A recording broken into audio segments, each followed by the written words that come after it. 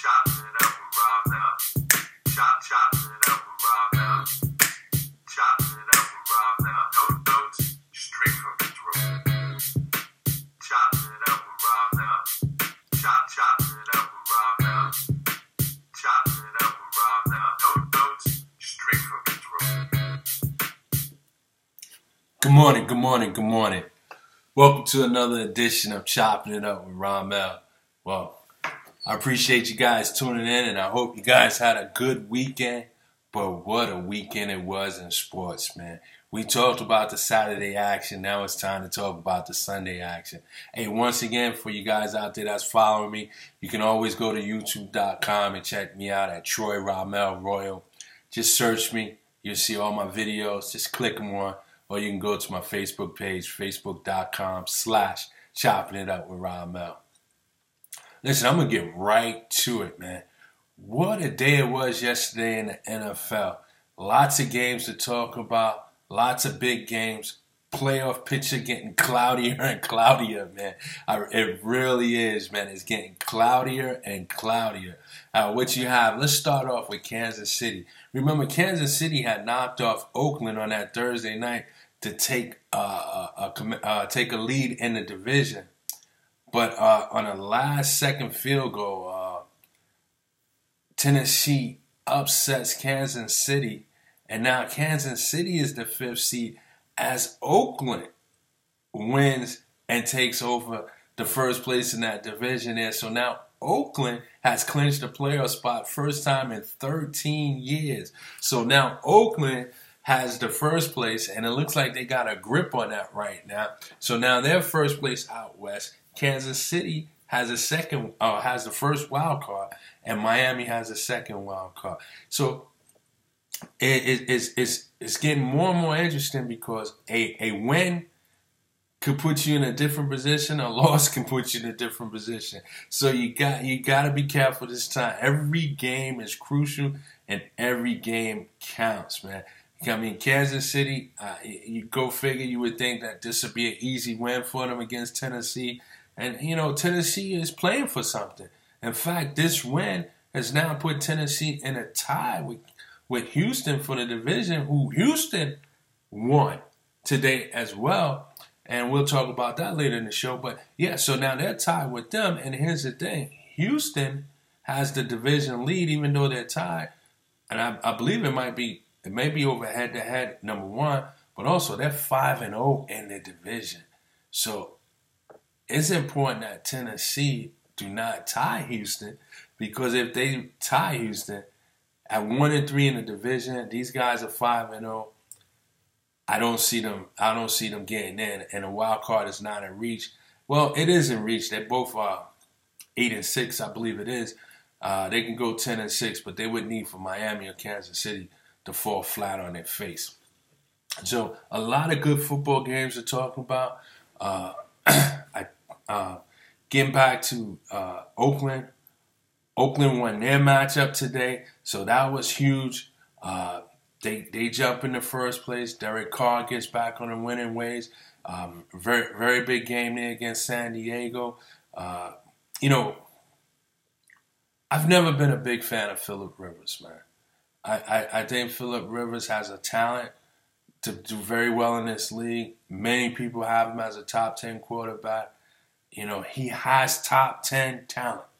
Don't get me wrong. But has he had a top 10 career?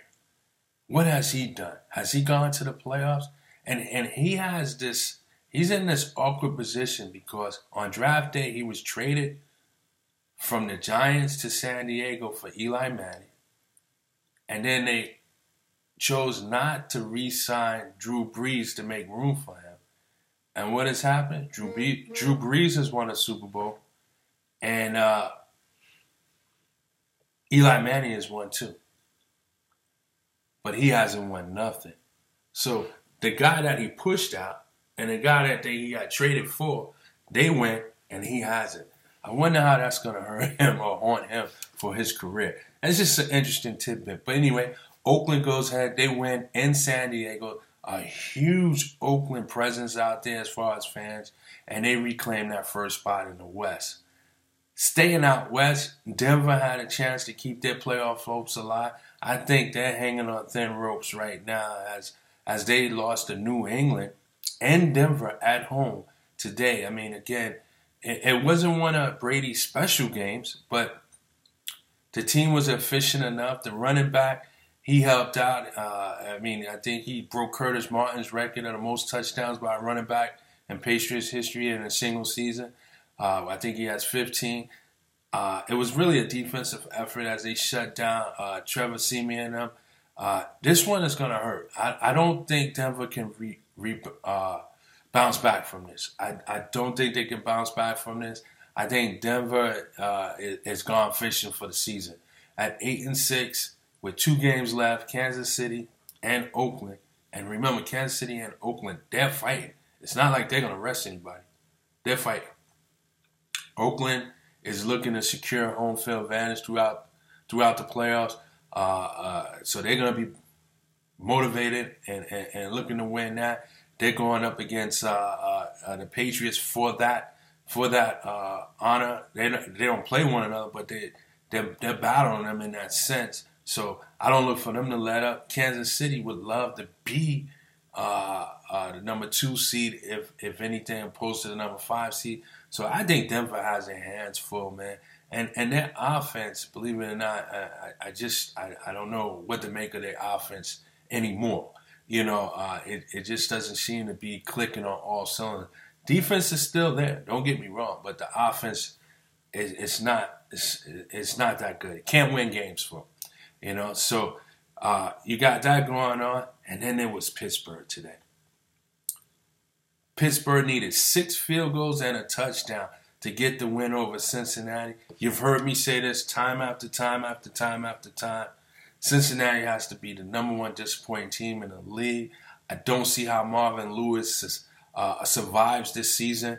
I think he's a casualty at the end of the season, unless he has pictures.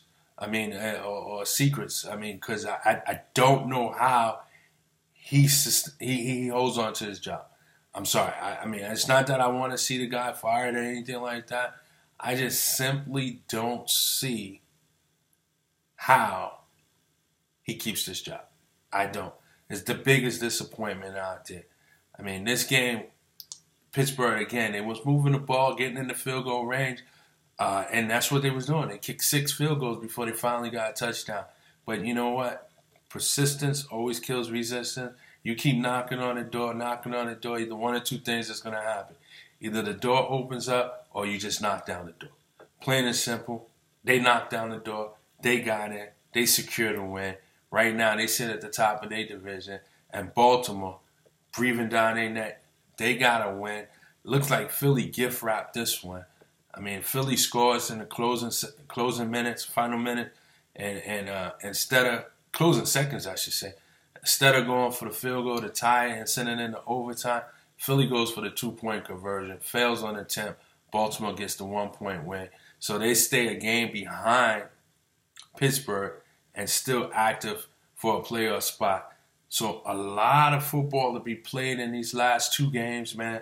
That's still a lot of playoff spots up for grabs, and just a lot to talk about.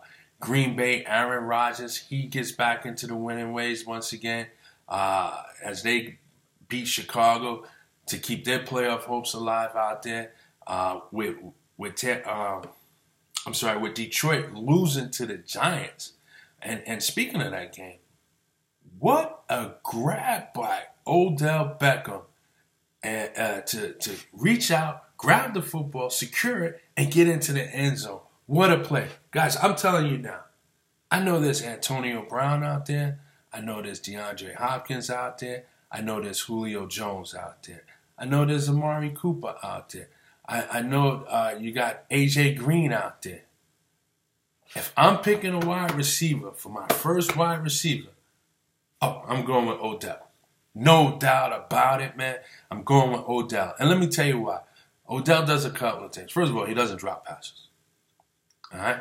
Once he catch one, it's hard to catch him. All right? Yeah, he's a little hot up here, but you know what? What that is here. It's passion. It's passion. He wants to win. He wants to be the best. He gets upset when it doesn't work. He's got passion. Do it need to be toned down a little bit? Sure. But he got passion. And then what I like most of all, man, is that he frustrates a defense, man. He really does. He frustrates a defense. This is my number one receiver. He may not be the best in the game because it's very debatable. There's some good guys out there. Julio, Antonio Brown, A.J. Green, DeAndre Hopkins. There's some good wide receivers out there, man. But I'm going with Odell Beckham, man. He gets the victory for the Giants over Detroit. And remember, Detroit was reeling, man. I mean, it was rolling.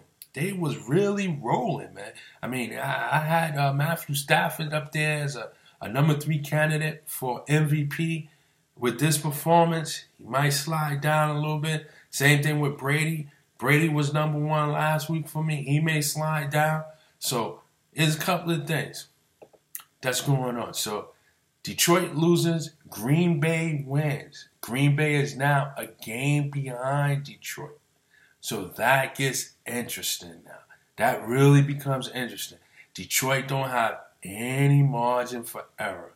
They need to be concentrating on winning out. They need to concentrate on winning out because that's Green Bay's motive. When Green Bay went to the Super Bowl that year and won, it was kind of like a run like this. There was a wild card team. Aaron Rodgers got on a roll, and the next thing you look up, they was on the playoffs, they was on the road, they was winning games, and by the time the Super Bowl came, confidence was through the roof. Just that simple. Just that simple. And I'm seeing something similar. A couple of weeks ago, I was hard on Green Bay. I thought that the run between Aaron Rodgers and Mike McCarthy has come to an end. I was calling for Mike McCarthy's head. But since then, they've gone on a roll, and they're relevant again in a big way. They're relevant. And with Minnesota going down the way they did, because I believe they lost to Indianapolis today, they just jumped over them. So the only thing in sight now is Detroit. Detroit is 9-5. Minnesota's 8-6. So the playoffs are heating up. And then you got Atlanta. Yeah, they had 2 cream puffs in a row. Los Angeles and San Francisco. But at the end of the day, Matt Ryan got the job done. And that's very important. Matt Ryan got the job done. And you got to look for that. Matt Ryan. And the thing about that with Matt Ryan that I think is very impressive is that, again, this is another week without Julio Jones. And he put up 41 points. 41 points. Think about that for a second. Back-to-back 41 points. Without your star receiver. A person that you can refer to as maybe the best in the game. So Matt Ryan is continuing his march towards that MVP. I think he is a top 5 candidate. At least right there knocking on the door. I was watching a game tonight, the Dallas game, and we will talk about Dallas. I was watching the game with a couple of fellas tonight, and I was saying if there's one team that Dallas should be have some fear of, is Atlanta Falcons, and only because Dallas defense is not strong enough to shut down Atlanta's offense. The question is this: can they keep them under 24 points? Because they're good for 24. They're going to be good for 24.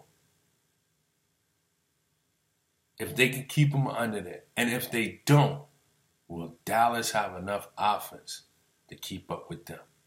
Play calling will be really at its best by Jason Garrett and his staff by keeping Atlanta's offense off the field. So with that said, Atlanta wins.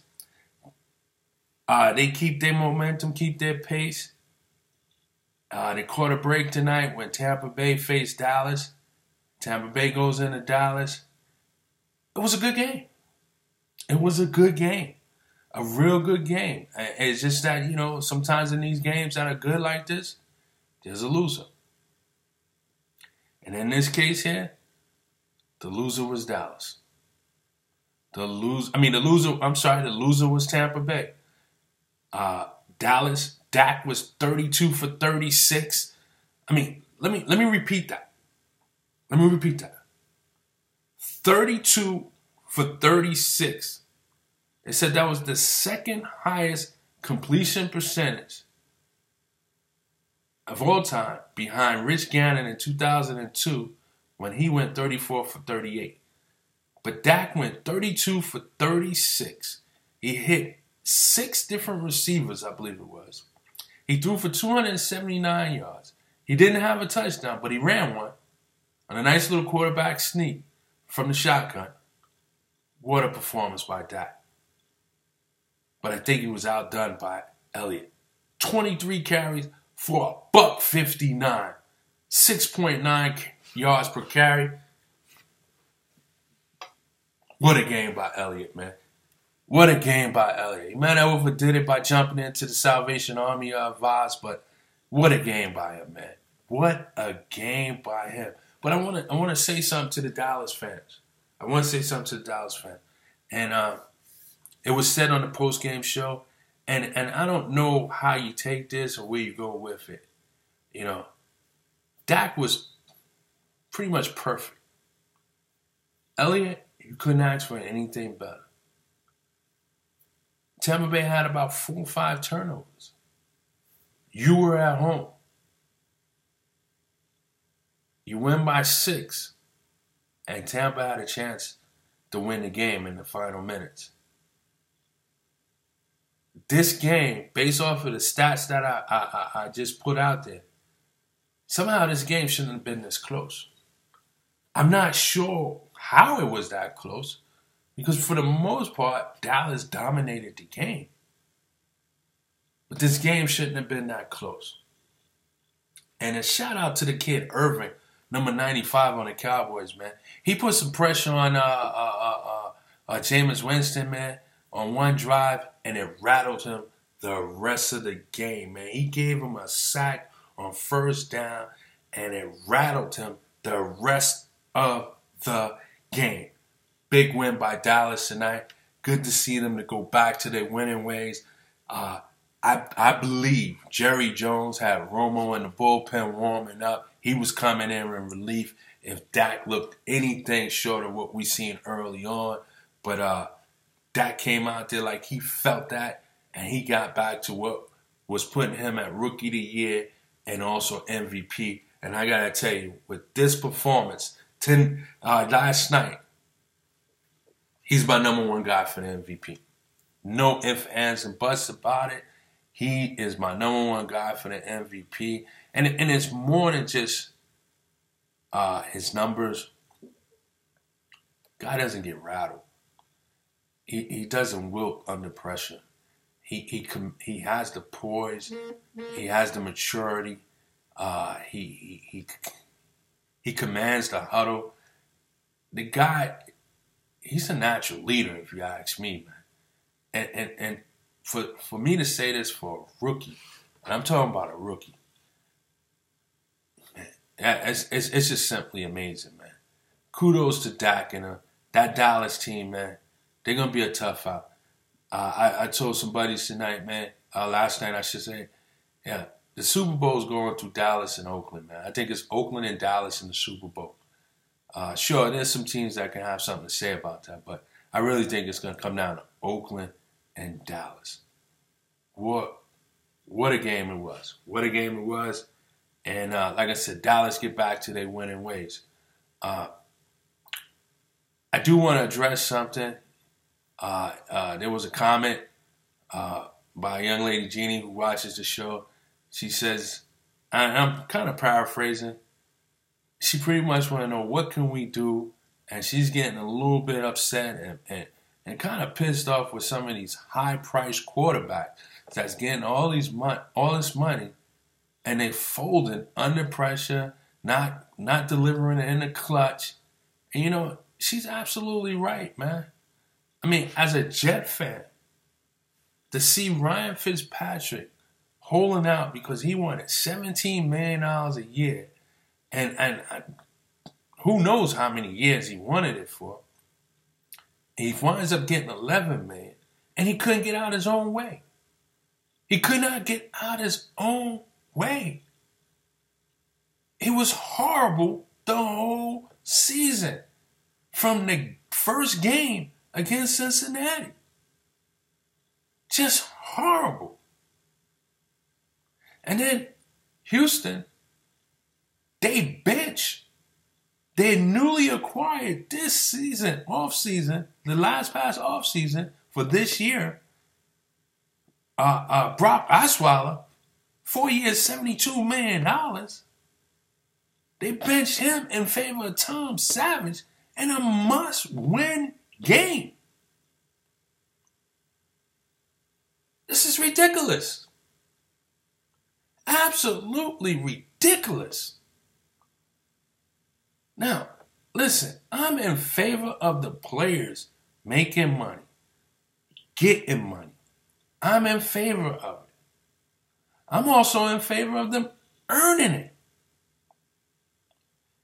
If the money is made by the sport, why should the owners get it all? The players should get their share. I'm in favor of it. But I'm in favor of them earning it.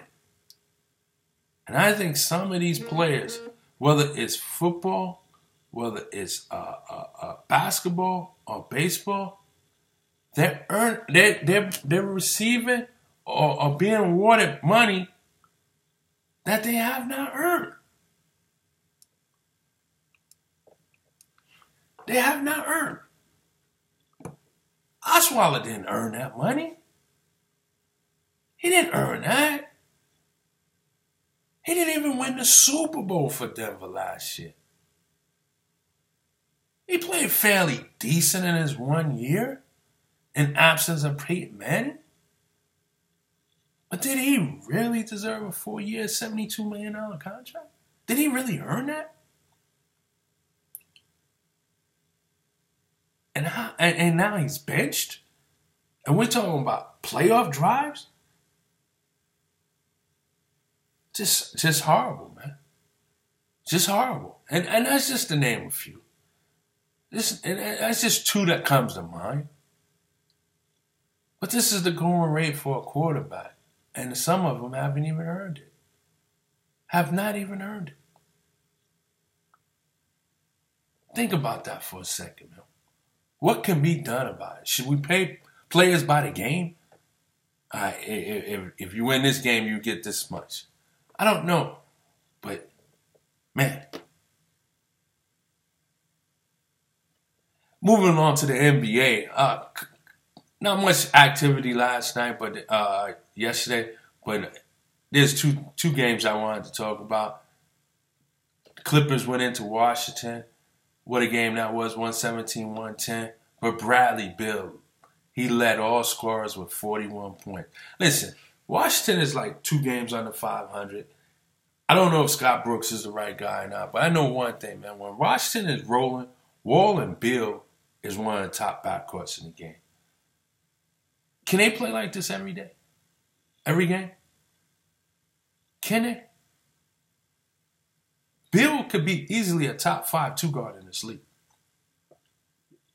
When I think of 2 guards in this league, Klay Thompson, D. Wade, DeRozan. Who else? Jimmy Butler's playing the 3 now. Harden's playing the point. Who else? Is it Bradley Beal? I'm sure I'm missing somebody, but is it Bradley Beal?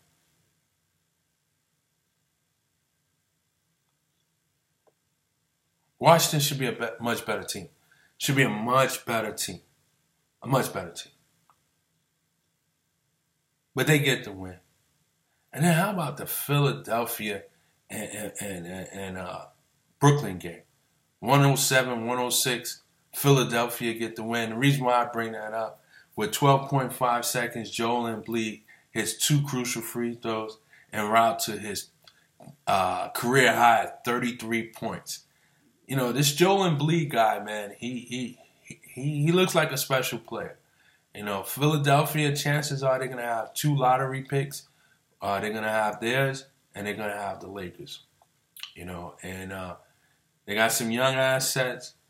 I'm not sure what their plans are with Ben Simmons, what position they're going to play him at.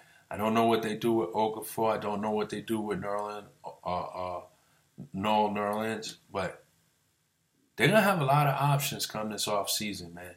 If they don't make no moves during this season, they're going to have some options because they're probably going to be in a position to land a special point guard, whether it's Alonzo Ball or Fox out of Kentucky. And point guard is what they need. So they're going to be in a good position. But what a game by Joel Emblid in his young career, man. Scored 33 points in an exciting win over Bklyn, man. So kudos to him. Kudos. So listen, that's going to do it for my show today, man. I'll see you guys back at it in 24, man. Hey, as I always say, man, peace and blessings, man. Thanks for tuning in, and I appreciate you guys, man. Y'all have a blessed one. Chopping it up with Ramel. Chopping it up with Ramel. Chopping it up with Ramel. No notes, straight from the throat. Chopping it up with Ramel. Chop.